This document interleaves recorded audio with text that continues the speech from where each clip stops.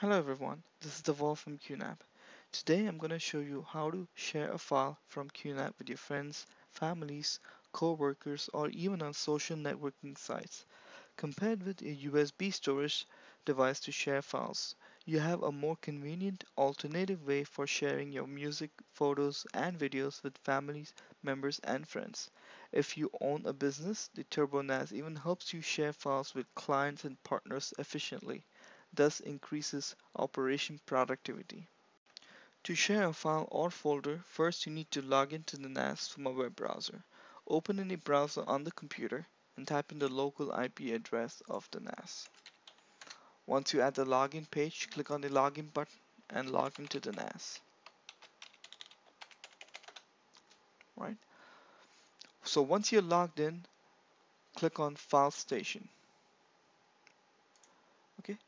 Once you click on File Station, on the left side, it will list all the folders available on the NAS. Okay, I'm going to share a file under the public folder, and it's an image file called EC2479U. To share a file, click on the box next to it and click on Share. QNAP provides multiple options to share a file to someone. First is to email the sharing link to an email address. Second is to publish a file on a social network. Or lastly, you can just copy the link and send it to anyone that wants to see the file. To email the link, you can enter the email address into the box over here. So we're going to take an email address. You can either change the subject or leave it the same, or you can change the message of the email. You can either use the NAS to email the link, or if you have Outlook or email client installed on the computer, you can use the local computer to email the link. It will open up the email client such as Outlook to send an email to the person. Once you have entered all the information, click on the Send button to send the email. The other option that QNAP provides is to publish the file or the link on a social networking site. To do that, you have to click on the Publish button, okay, and then you can enter the subject or the message that you want to provide for the link, and click on the button for either of the social networking site that you want to publish the link to.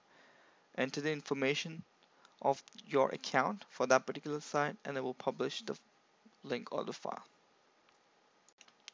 Lastly, you can change some settings for sharing the files by going to the Settings tab, and under there you can change the name of the link. Also, you can change the domain name or the IP address for that particular link. So if the person is located in the same network, you can put in the local IP address for that particular share. But if the person is located outside of the network, you have to actually choose either the DDNS name or the public IP address. So people that are not in the same network can access that particular link.